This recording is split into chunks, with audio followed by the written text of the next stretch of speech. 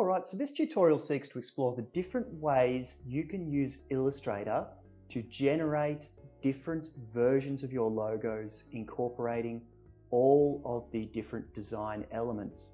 So I'm going to go through each element one by one and show you how we can start creating variations and developments of logos specifically targeting certain design elements. So what I've done here is I've put together a bit of a logo, which is a very basic logo of my new burger company, which we'll call Fit Burger. It's healthy vegetarian burgers, and of course we've got the typical burger here. In order to produce this, I've just Googled what a burger looks like, and then just by eye I've put together this very rough outline of a burger, just as a foundation. So color is the most obvious and easiest one to start with, because generally, particularly with Illustrator, all you're doing is just incorporating this little checkbox here to your different shapes. So what we're going to do is we're just going to get started. Let's of course click on the bun. And the most basic thing you can do is just start clicking on the different shapes and start adding color. So there's a few different things that we can do here. Obviously, this is a slightly lighter beige color than what we've got on top. I prefer this one. So what I can do is I can select this, and then I hit the eye button, which is eyedropper, and then I can just click on that and it will make them the same color. So that's the eyedropper tool. You're going to be using that a bit if you want to start really working with colors. And then of course, let's go through and we'll add a few of the other colors as well. So one of the things you will have noticed I did then is I'm removing the outline first. So which is, if you click on that, see how they overlay? So we can go click on the outline, which is the line that surrounds it. Then you just click this little red dash here, which says none. And that removes the outline. And then you're free to just change the color. So this of course is going to be my tomato. I'm going to eyedropper that by hitting the eye button there. And I've got my cheese here. All purely vegetarian cheese, of course. And then we've got our little patty here. And then we've got onions. So one thing that you can do is, let's go back and refer to our burger here. Now let's find a burger with some onion on it. So what we can do is we can just copy and paste that. Now, because all I'm doing this for is to steal the colors from it, I don't necessarily need to acknowledge the artist, because all I'm doing is I'm just going to be putting this burger over here. I'm going to click on my onions, and then I'm going to eyedropper or hit the eye button. I'm just going to press roughly where the onions are located. So I've just used the eyedropper and clicked on the onion there. And what that's done is it's pulled in that purple color for the onions. So that's generally how we would use color. And then of course we can, let's modify the Fit Burger to be that sort of onion purple. Now one of the things you're going to run into, of course, is yellow and white. Very, very hard to read unless the text is really big. So keep that in mind, always keep that in mind, because you're going to get judged quite harshly if the text is not legible. So for the purpose of that, let's make that color also. All right, so what I've landed with there is the most literal possible interpretation of using colors. You've used exactly the colors of the image that you were trying to depict, which is a perfectly fine way to go. However, specifically in a branding process, firstly, you're going to want to experiment with all of the different colors. And also, generally speaking, if you were to be producing this as a brand or a logo, you're going to want to start creating a small color palette so that you can replicate that color palette in different variations. So what I'm going to do is I'm just going to grab all of these items, shrink them down and pull them over here. And then I hit the Alt button and I'm going to duplicate. So what that allows me to do is it gives me a second version of this burger. So this is a great tool for developing your folio. All of a sudden you've got these two versions you can work with. Now what I'm going to do for this second version is as simple as, let's create a purple version of the burger. So this is what would be known as a monotone logo. So there are things that you're going to need to do here. If we zoom into this burger, you'll see that it's caused the cheese to kind of disappear and the lettuce a little bit. So what we can do there is, when we've made it this monotone color, that's when we start looking at adding a stroke in. So what that does is it gives that definition to the shapes, even though they've all kind of been melded in together. So that would be a second option, and it's as simple as that you can say that you've experimented with a realistic color palette and then you've gone a monotone color palette. And then from there, what you could do is you could start saying, well, let's have 3 different colors for the color palette. Let's choose a darker purple for this for some of the items. I'm just going to eyedropper that. So that's just starting to feed in some slightly more detail, just so it's not, monotone logos can be a little bit bland. And then what I'll do is I'm just going to pick another color. So this is choosing a complementary color.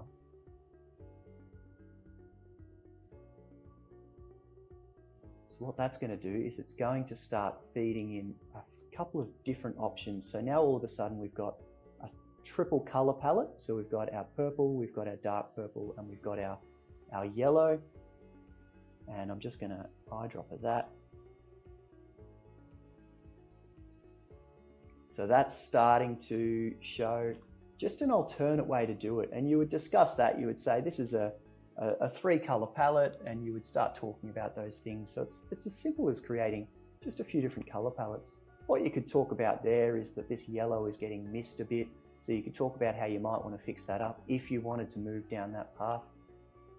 Now the very final thing that we're going to talk about here is, let's incorporate some really, really different colors. So what you would do here is you've covered off a few different items, and now you want to throw in an absolute completely different way to approach it. So let's really whack in some funky colors here. So what that does is it just shows that you're exploring as many different options as possible, and you can talk about why you chose or didn't choose these colors. And so what you're producing here is this really sort of psychedelic type environment.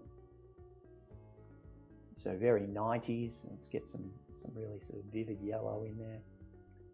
And all of a sudden you've got this completely new color palette. And what you could do is you could talk about this in your annotations. You'd say, oh, this is sort of replicating that real sort of 90s era, which is interestingly back when I was interested in fashion was the 90s. And so here you go, you've got 4 different variations of how you could use color.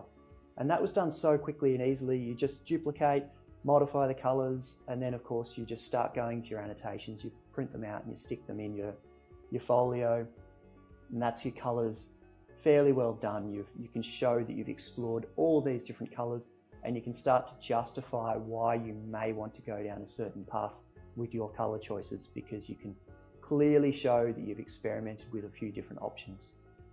Alright, so the next thing I'm going to be looking at is form, how you can easily implement form using Illustrator's preset tools. Now obviously with form, particularly if you're going to be drawing this, you would, in order to address the form design element, you'd probably just be redrawing this to be a more 3-dimensional looking burger. At the moment it's very much a 2-dimensional burger. However, to use the Illustrator specific presets, there's a couple of different things that we can do very easily, specifically in Illustrator, to create some form options. So the first thing we can do is, I'm just going to select this whole burger, and I'm going to hit Control G to group it. So now the burger's as a group. Now I can just go into 3D and extrude and bevel. So what that's done is, if we look at that, see how it's tilted it a little bit, and you should be able to see that it's put a bit of a bevel or a bit of an extrusion on that. So let's increase this extrusion depth to 150. So it's probably not even enough. Let's make it 200. And if we put, say, wireframe shading, you can sort of see what this form has done. So it's turned it into a 3D object.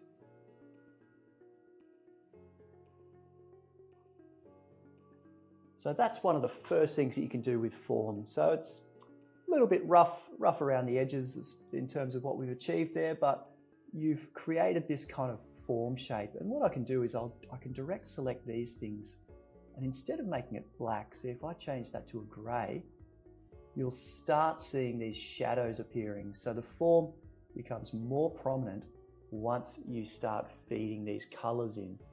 So if we change that to the colour of a bun, for instance,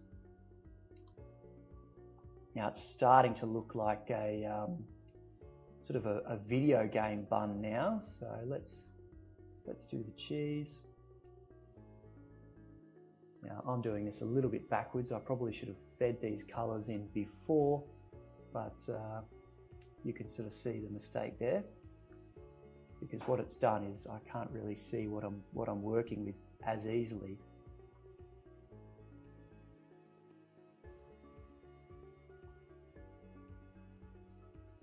Let's make that the purple there. So that's one of the most obvious things you can do with form. Let's just change the lettuce. So that's just a couple of minutes, and what you can do is you can say, look, I've created a three-dimensional type element, and you'd be able to annotate that and talk about how form has affected the design and start sort of providing some feedback, even if of course you don't follow along with that form theme. You're just illustrating that you understand how form works and how it can change your logo.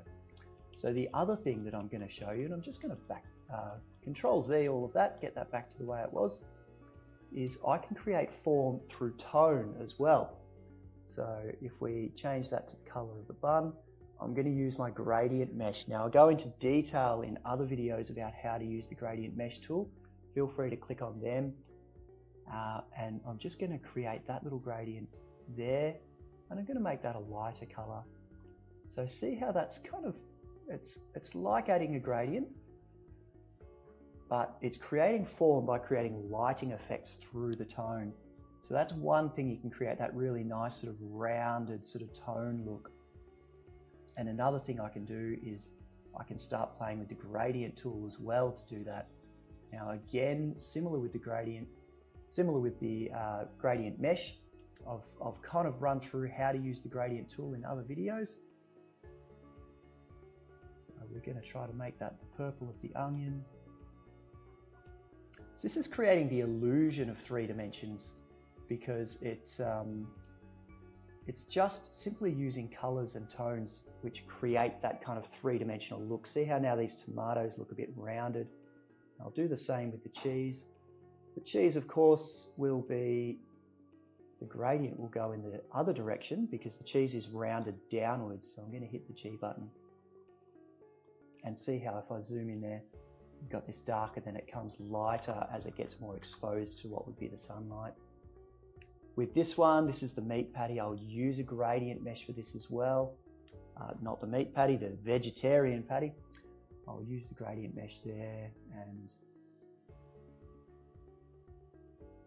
and again, you're just starting to create that form by adding tones and adding gradients into it. So that's another way that you would create form. And again, you would talk about that in the same way. How does this add? You would talk about how it might make it pop off the page a little bit. Let's just finish this off, finish this lettuce off. Now I'm going to try to do a gradient mesh on this, but because it's such a complex shape, I might run into issues. So, surprisingly, that's actually kind of worked out freakishly well, because it's kind of given it that sort of hodgepodge, scrunched up sort of feel that lettuce kind of has about it.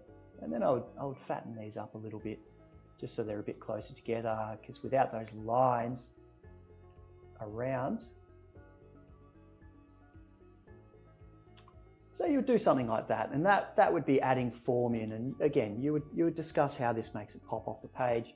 The shortfalls are that all of a sudden it doesn't have that iconic logo look about it. So there's pros and cons, and you want to talk about how this use of the design element affects your design for better or for worse.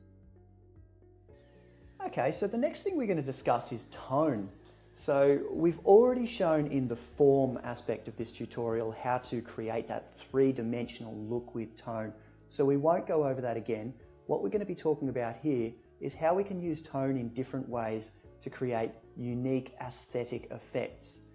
Generally speaking, when I'm talking about tone, within Illustrator, it's all largely done through the gradient tool. So what I'm going to do to start with is I first need to outline all of these strokes. So at the moment, see how that goes, got a little question mark there.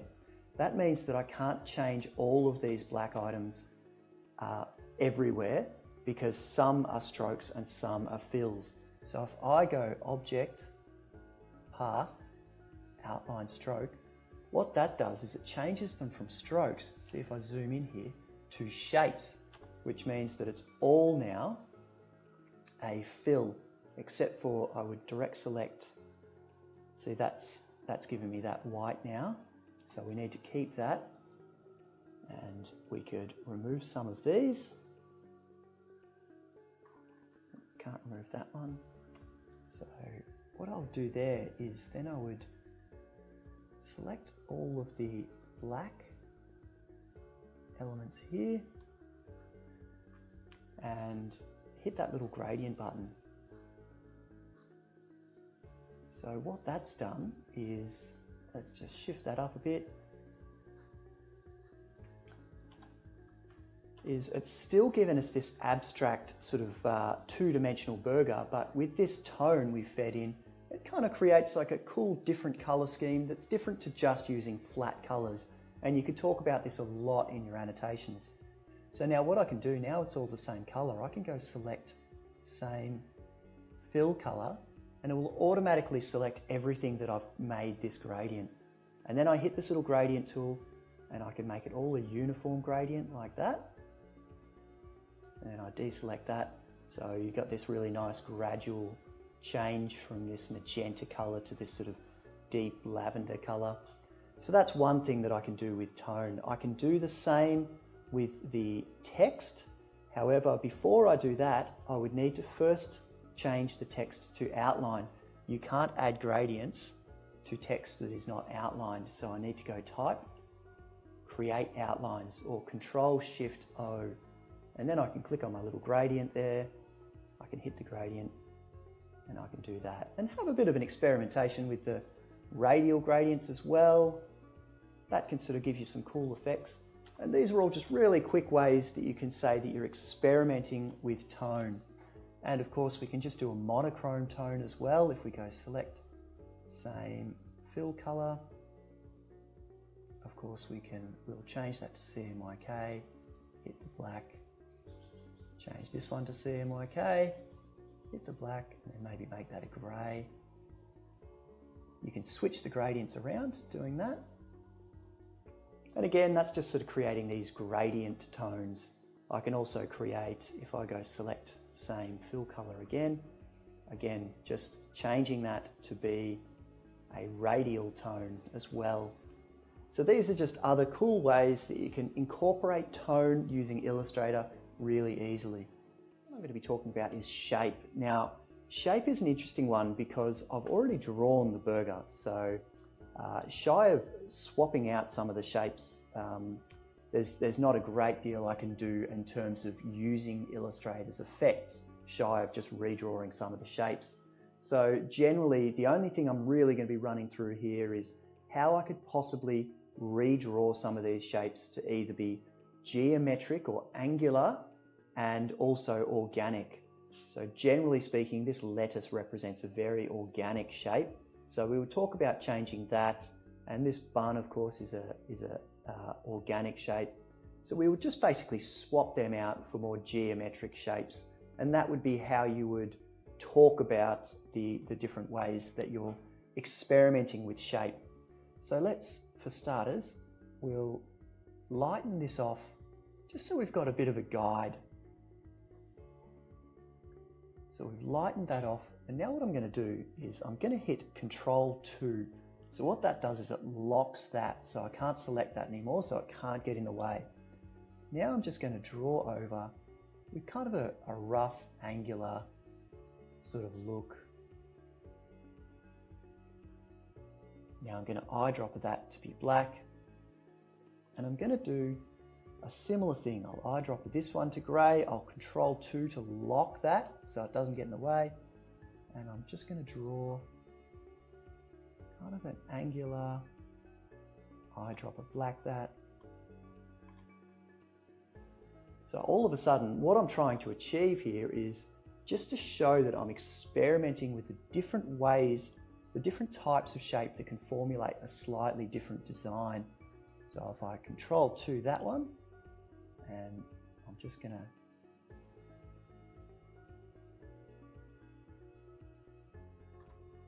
hit that there. So this is the majority of what you can do with shape. So what you basically discuss is you've used the pen tool to go from point to point, and you haven't used any curves, and it's created a more angular type design. So what I can do now is if I hit Control Alt 2, that unlocks everything that you've locked, and then you just hit the delete button to get rid of it. And another thing that I'm going to do is I'm going to bring the lettuce to the front now, because all of a sudden, because I've drawn this over the top, it's in front of the lettuce, and we want the lettuce in front. So we'll go Arrange, Bring to Front. And then of course I might want to maybe just draw over a more sort of angular lettuce as well.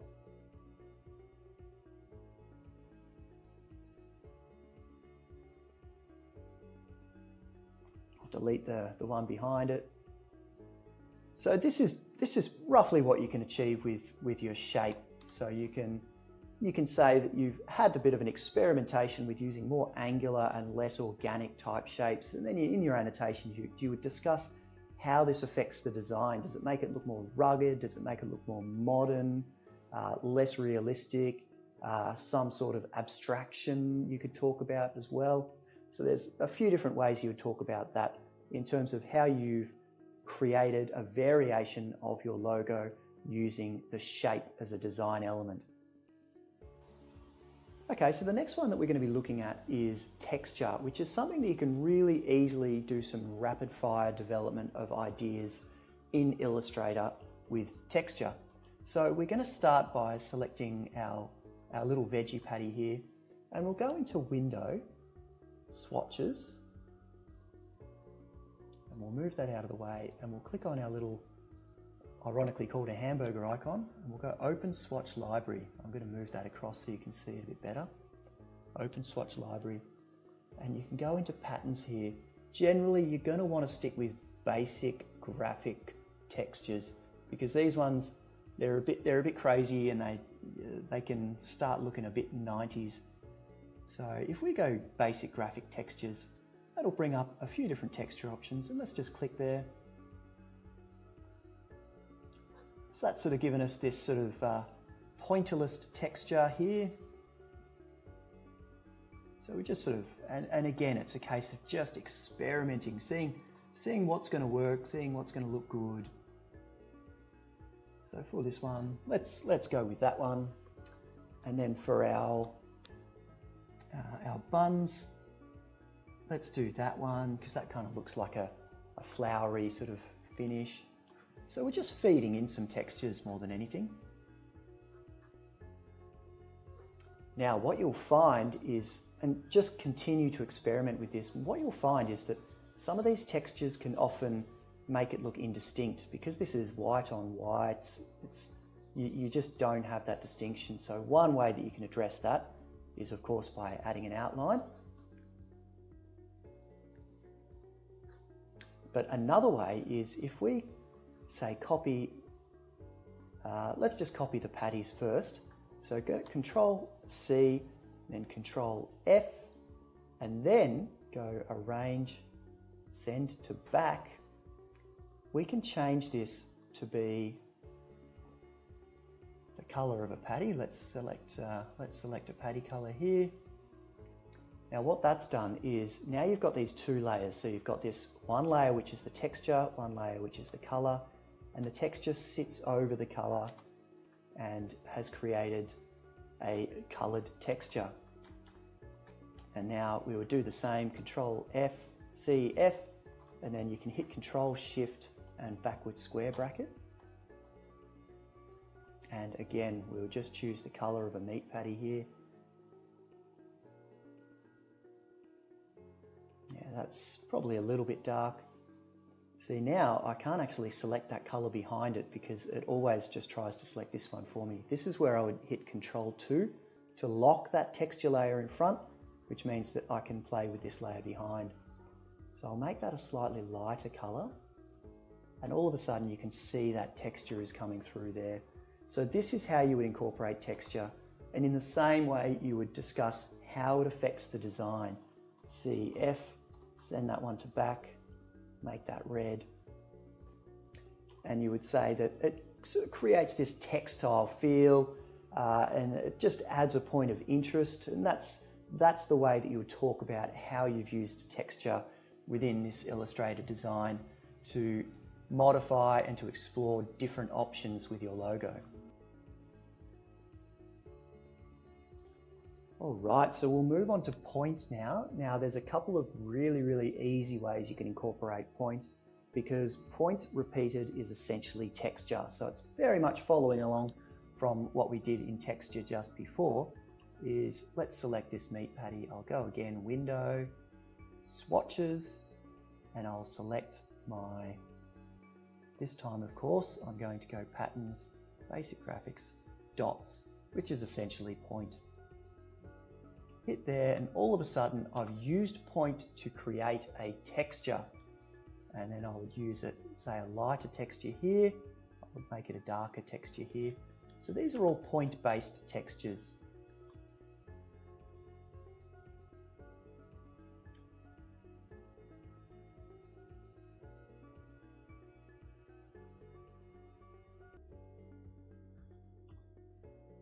So that's generally how I would create that, and you would sort of talk about how this creates kind of this newsprint kind of feel, like that real sort of what's called a color halftone in the old print industry. That was what it would be referred to.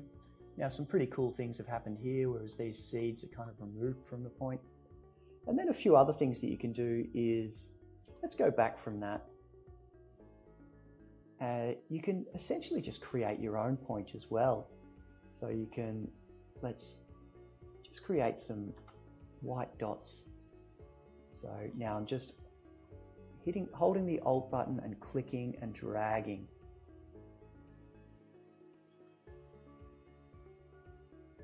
This sort of blurs the line between point and shape, but because there's lots of them all together, it sort of does kind of, you would probably talk about this as point. So I'm going to be using point here to again create the feel of it being a texture without actually using a texture itself. I'll create a smaller dot there, and again I'm just clicking and dragging using the Alt button. And now what I can do is I want to select all of these and then just copy and paste that over and over again. So I'll delete that one. So what I'll do is I'll click and drag to select all of these. Now that's also selected my patty. So I'll hold Shift and then click on the patty, and then that takes away that from the selection, and now I've got this. So if I hit Control G now to group those all together, I've all of a sudden got this group, and I can do that Alt drag and drag these across as a group. So again, that's how I'm starting to incorporate point to create sort of this unique texture. And then I might want to, say, pick up this one and rotate it 180 degrees, just so it's not that really obviously repeating texture. Pushing that up there, just to kind of break up that. Sometimes when you repeat things, it looks really obvious that it's just repeating, and it can be quite distracting. So that's another way that I might want to use circles to address the design element of points. So keep experimenting with that, because there's lots and lots you can do. in terms of incorporating point into your design and trying to really help make your artwork stand out. Now, the final one is type, which is probably the most obvious one that Illustrator can assist you with because it's literally using the type tool. So what I'm going to do is I'm going to create 4 variations here. So I'll just shrink that down. I'll put that in the corner. Alt, drag, Alt, drag, Alt, drag. So now I'm just going to do quick 4 different variations of the type. These top 2 are going to be variations of what I can do with kerning and tracking and leading. So that's how you would talk about the different way that you can modify a typeface. And then the other ones I'm just going to be using some different fonts and talking about them as well. So there's 2 different ways that you address type. It's not just using 4 different typefaces, it's how you treat those typefaces. So what you do to those typefaces to make them just look that little bit better, a little bit more customized. So the first one is, now obviously this is Fitburger, so Fitburger is fit being the first word. So I'm going to hold Control Shift and backward square bracket to really tighten up fit there. I'm going to put a space there with a few spaces to space out burger, and I'm going to expand that. So what you can see there is I've squashed in fit. So this is all just doing kerning. So it's not tracking because I've done it with individual letters. Now I'll just tighten up that I there. Now, of course, that's created a bit of a unique style because fit, of course, means tightly squashed in, as well as the health and fitness type of fit. So it's a bit of a play on words. We've squashed in fit. So fit can obviously refer to say a clothing fit. And then burger, we've spaced that out. And then with this one, let's shrink down this type. So I'm hitting Control Shift and then backward arrow, which is to the right of the M. And now I'm hitting Control Shift right square bracket. And I'm expanding that out. So what that's done is it's just sort of made this much lighter, full width vegetarian burger. So you would talk about how you've changed the tracking here because you've changed all the distance between all of the letters and you've made it the full width of Fit Burger, and it comes across as lighter now. So you would probably say that it's lower in the hierarchy in comparison to this one. So what we're going to do here is let's have a look at changing the leading. So this is the easiest thing in the world to do because these are 2 different types, which is literally just that. So we've just pushed that up, and again, all you would do is just talk about how the leading has affected the design. So you've squashed it in, it's a much more compact design because you've modified the leading. Now, of course, we can start experimenting with some different fonts. So in order to experiment with fonts, we can go into Type, Character, and that of course gives us this window. And it's as simple as just going through your different font libraries. As I've shown in the previous tutorial that you might have seen, you can go into DaFont, DA Font, and download your own fonts. A lot of the custom system fonts, if anybody's looking to assess your work, they're going to immediately see that you haven't really tried unique fonts, you've just used the regular system fonts that the system provides you. So you won't get as many marks for really exploring different font choices. So I recommend go find a font, download it and install it, just so that you can show that you've experimented with different types. So this one's Fitburger. This is of course Cocoa Goose, which is a sort of a much wider and bolder font. This would definitely be a display typeface, and it's as simple as that. You would talk about how that has changed your design from this rather condensed font to a more expanded font. And then you might want to change this to a more expanded font as well. And you would shrink that down. And these are just simple things that you can do as well. So now generally you can also right align your typeface by clicking this paragraph button and making these right aligned. Generally speaking, you might want to also pick up your burger then and make that right aligned. So this sort of gives you that that, I'm saying right aligned, this sort of gives you this left aligned logo.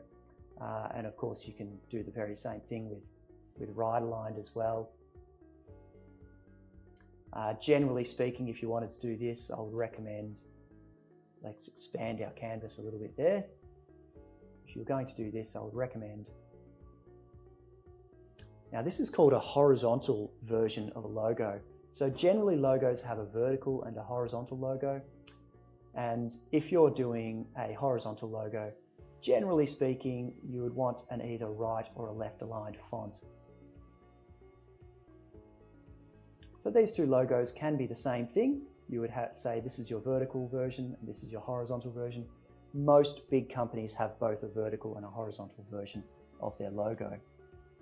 All right, so the next one we're going to look at is how we can start doing some different variations using line as a design element. So how you can show that you're exploring different ways of using line as a design element.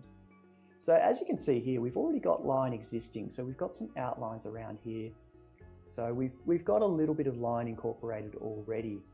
So the first thing that you might want to do is, let's have a look at creating a grungy line. So we've selected these and we'll go to our brushes here.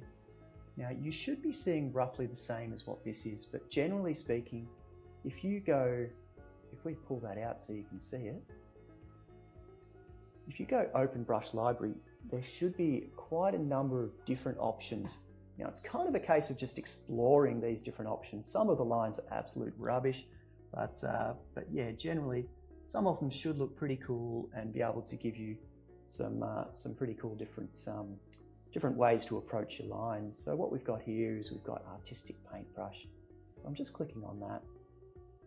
And what that's done is it's given me these slightly different line approach, so that you could say that you've experimented with different lines by using slightly different stroke patterns. Now one of the things that's done is it's made the line a little bit thin and indistinct. So we could use that one, and what we can do is we can fatten that up just a little bit, let's say 1.5.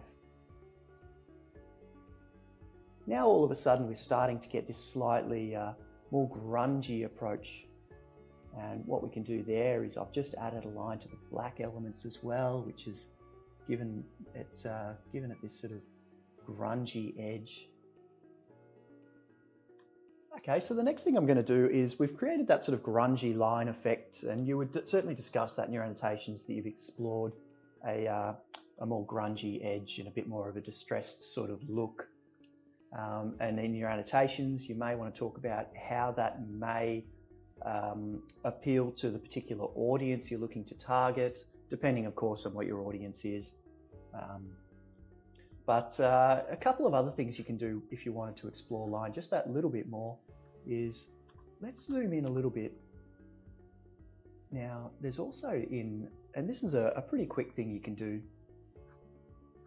in Illustrator you can change it to a dashed line as well. So if we sort of zoom in here, it turns it into a slight sort of dash behind the line. So you're just breaking up these lines just that little bit. Let's make it 5 and 1. Maybe 5 and 2. So what these are doing is it's just telling you how long the gap is versus how big the dash is. So, and then I'm just going to eyedropper tool that again. So these are just all little things that you can do with the line just to mix it up a little bit. There's also, if we go back again, we can also change the line profile as well. So what that does is it sort of gives it that thin edge, and it gets thicker, thicker, and then thinner. And so these are just little things that you can do. Let's do it with the cheese as well. Can we do it with the cheese? Yeah. Let's have a look. Okay. So let's change that profile there.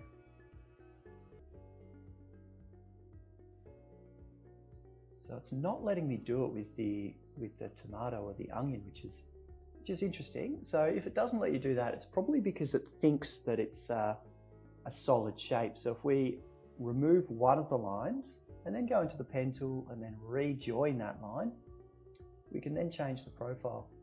So that's a little bit of a niggle. I'd actually probably say that's a bug with Illustrator, that it doesn't let you do that. So you just delete that line there, and then all of a sudden your profile appears, and then you can just reconnect that using the pen tool, and you're then in a position to modify the profile. So these are sort of things, and again in the annotations you would talk about sort of an uneven line or a gradually fading line, and then you could start talking about how you might be able to use that to create a point of difference in your artwork. Okay, so generally what you wind up with after doing this experiment is you get this ability to produce lots and lots of different variations and explore lots of design elements quite quickly using those Illustrator tools. So what I'd recommend you do is, of course, with each of the elements you produce, you're going to want to talk about, start putting in some annotations to say, oh, this is the original design, this is what I was working with, and then really highlight the particular design element that you're targeting within these designs, and also run a highlighter over the actual design element within your annotation as well, just so when people are assessing it, they can quickly look over and immediately know what you're trying to talk about within the annotation without having to read the entire passage. So you can go through with things like color schemes. You can always just include little swatches of the colors that you used within this particular color scheme, particularly if you're talking about it. As I said, always make sure you have nice big titles to say, with this design I was trying to do a monogram color experiment, and start talking about that, and then go into detail about why I use those colors. Talking about color tone rendering, you can incorporate more swatches here. What you're trying to do with this extrusion, that also sort of links back to isometric, which is a key design element that you will need to exhibit. And then of course, yeah, keep going through, talk about your type, your kerning, leading. Make sure that you use all of the keywords that you're learning, because you need to show that you have an understanding of not just the element itself, but all of the different parts that make up that element. If you've used any inspiration for your design, so with these sort of colors, as I mentioned before, you've got this 90s color scheme, try to get some visual references into your folio that you can discuss, that you used this 90s neon color reference as a bit of inspiration to formulate this, and whether it worked or whether it didn't, whether it addressed your audience demands or not. If you've got this 3-color palette, make sure to include those colors that you're referencing, what those colors, what the pros and cons were. Say for instance, why purple veggie patties and purple tomatoes don't necessarily induce appetite. You could sort of talk about those things. And then again, with the shapes, you could make sure you use the words geometric shapes. If you're doing something angular that's no longer an organic shape, talk about that you've used that. And also things like incorporating point as well. Make sure you talk about that and how it's affected your design for better or worse. Make sure you use those design element keywords. Now this is what I landed with. So this was what I would say is the chosen treatment. I would basically say that this is what I'm going to continue to refine. So I've pulled in that geometric shape, I've pulled in a handful of tones, I've changed some of the colors. So in that I would talk about how the purple didn't quite work. So I'd say how I felt as though the olive green sort of style might have been more conducive to a vegetarian and a health orientated business. So you just sort of talk about those things, and what you wind up with really quite quickly is a nice big series of design explorations that you can really talk about and annotate and cover the entire gamut of your design elements.